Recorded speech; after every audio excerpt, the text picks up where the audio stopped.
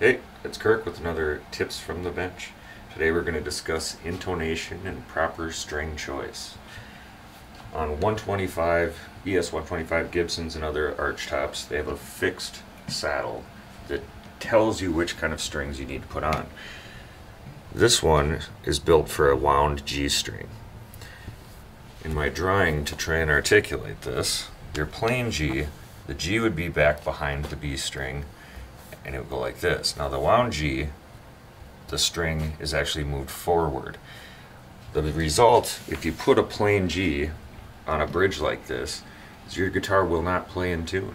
You can tune it up with your tuner, but that G string is always going to play sharp, which will make your chords out of tune. So the solution to that, this bridge, you either have to change the top or put on a set with a wound G string, which we will do now. Alright, now we swapped out the plain G for a wound G.